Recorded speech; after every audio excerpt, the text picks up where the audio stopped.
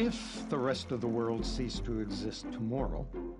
some sort of time shift or a space shift, a disappearing act or vanishing action, perhaps as simple to understand as a deluge, as difficult to understand as a mirage.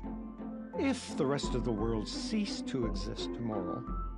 leaving only the continent-sized dominion of Canada, from Newfoundland to Vancouver Island to Ellesmere Island, miraculously intact with 30 million Canadians, institutions, constitutions, simplexes, complexes, etc., Inuit, Indian, French, British, German, Italian, Chinese, etc., leaving only the continent-sized dominion of Canada,